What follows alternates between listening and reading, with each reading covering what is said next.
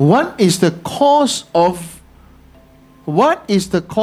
me being like that now? And is there a purification for my condition now?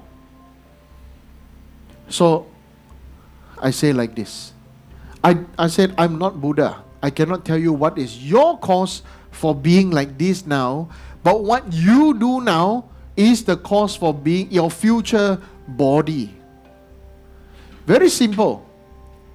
Let's don't talk about reincarnation first. Let's just talk about your mind first, okay? If you are a person who have a very big, open, loving mind and with many people and you are very accepting to many different people,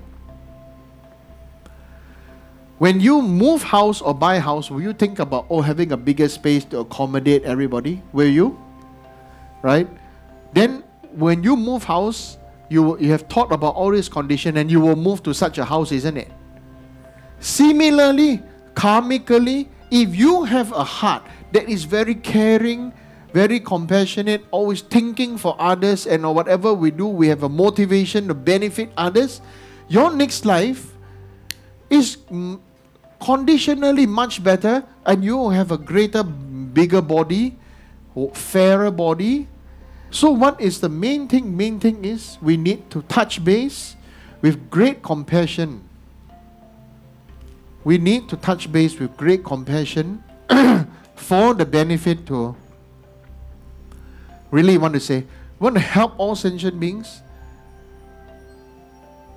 It is very, very important that we must be willing to communicate and touch other sentient beings' hearts.